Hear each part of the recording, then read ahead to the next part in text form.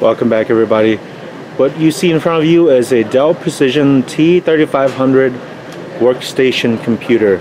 Now, a lot of people might be not familiar with what a workstation is. It's a business class computer, meaning it's designed to run daily, 8-10 hours a day, reliably, and also work for specific production software, maybe CAD, Maya, Photoshop, etc. You know, this is an older model and it's not doing any kind of like heavy work.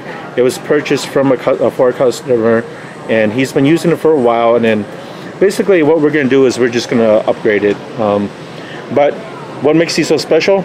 This thing is solid metal. I'm talking, this looks like plastic. It's not plastic, it's metal all the way to the front, and it's perforated in the front, and it's designed for quick and easy access to all the components. So you see this blue, it looks like it's a little bracket and it has arrow facing down. Basically what you do is you actually just pull down on it and you have a quick release to all the DVD drives. The same goes with a quick release here, and this is where the hard drives are actually going to go. So I've already moved it down. It has a little, as you can see, there is a swing arm here, and this is where the hard drives would go.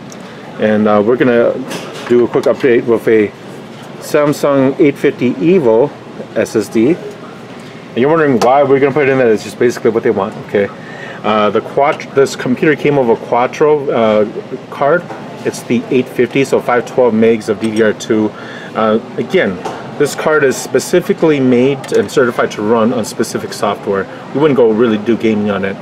But if you can swing this open, we have a chassis intrusion sensor there, and you have PCI slots, 2 of them, and you have a PCI 4X slot here, and you have another 16X slot right there, and you have a 16X slot that's already occupied, and then another 4X on top there. And you see the cooling solution, it's supposed to be quiet. So this is a 1366 socket. It has a dual core Xenon, and of course this is the lowest of the low dual core. And again, this would have been made specifically for single threaded applications, because you can get the quad core Xenon, which will give you, it's basically the equivalent of the 920, the 930, 950 1366 CPUs of hyper threading. So they're basically the i7s you can upgrade this with. Now you see here we got Ballistics DDR3 1600 megahertz RAM running in tri-channel. Again, this motherboard can do ECC or non-ECC memory. And so the biggest thing is, like, you're wondering how this gets cooled. There's a fan right here, and there's a fan right here too blowing on the memory. But basically this is what distinguishes a lot of professional computers from desktop computers that you buy on the consumer grade level. These are server grade fans. They're meant to last forever. They're huge. I can zoom in if you can see how big the fan is right there, and they're quiet too. And so, is it worth upgrading? Yeah, if you have it and it's still in working condition, it's definitely worth upgrading. You know, for something that's going to be a reliable home computer. You can buy these offhand now for about $200, $300, and they're rock solid as long as the motherboard's in good shape. Good capacitors, no whining from any of the chokes or anything like that. And if the power supply is in good shape, this power supply is a Dell power supply.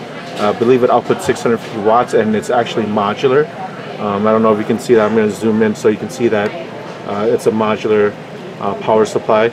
And the computer is heavy. It's not a joke. This thing is huge and it's heavy. Quick release side panel, and again, all the perforations for good airflow. If you find one in good condition, definitely worth picking up. Throw in an SSD and we'll see how it performs. And that's the purpose of this video too. I wanted to actually do one of these for a while. You know, upgrading a server workstation to an SSD with additional 1 terabyte storage.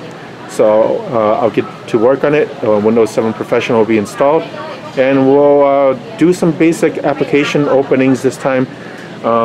We may do a Valley benchmark on this. I don't know if I will or not.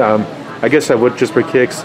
But actually, I'm just going to, once it's all finished, I'm going to open up applications like Microsoft Word, Photoshop, and things like that, just to see how well it runs. So we'll get back to it right after the little break here. Okay, finally got the Dell Precision T3500 rebuilt with the Samsung 256 gig Evo 850 and a Toshiba 1TB hard drive as the storage drive. So cleaned out the system a little bit. You know, it's I looked up a little bit of the CPU specs and potential CPU upgrades for this you know, Dell Precision Workstation, and they're substantial. So is it worth getting one of these, you know, as a second-hand computer, or just as a computer at home? Well, definitely. You know, if it's in good shape like this one was in, definitely pick it up. You do want to test the power supply. It might be a good idea to actually change the power supply on it. Otherwise, you know, these are pretty much bulletproof computers. The case is huge, it's heavy, it weighs, it's got to weigh at least, you know, 8 or 10, no, more than 10 pounds. This thing's huge. It's not huge, but more so heavy. What did I think about the performance? It's a dual-core 1366 processor, a really weird one. It's a bit faster than the Core 2 Duo. There's no hyper-threading on it. This is because it is a 1366 socket. It's different because it got rid of some of the features that were usually on the North Bridge on previous LG 778 motherboards. So the QPI. And let's turn it to the monitor, where I have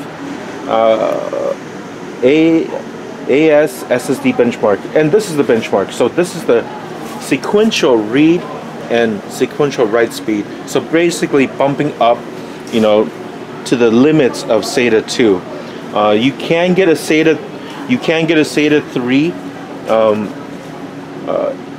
interface on this by going directly to the PCI Express, and there are plenty of those cards available too. It's not a full-blown, let's say, server system, but it works pretty well. I'm the only excuse me guys, I'm the only cameraman right now, and I know it's at an off angle, but I think that you can get a let's get this correct. Here we go. Let's get this right up, and I have low lighting at the shop, so some of the videos are a bit grainy. Please forgive that. We'll figure that out, or I'll find a solution to that one day. But I'm going to open up some basic info on the computer. So we reactivated Windows 7 Professional, and you do need Windows 7 Professional if you have more than, you know, I believe it's more than 16 gigs of RAM. Windows 7 Home Premium just won't read it. And so let's zoom in on it's a Xenon dual core, the W3503 processor, no hyper-threading, 12 gigs of RAM, and it's not ECC RAM, it's just regular DDR3 RAM from Crucial. And how does it run? That's for basic everything, everyday things, such as, let's say, Microsoft Word. So this is green Word 2007, opens up pretty quick.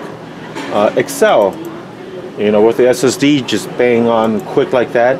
How about, and this is the customer software, their Photoshop CS3, and this would have been around the same time, or this is Photoshop CS3 Professional, the older CS3 suite, and it opens up pretty good.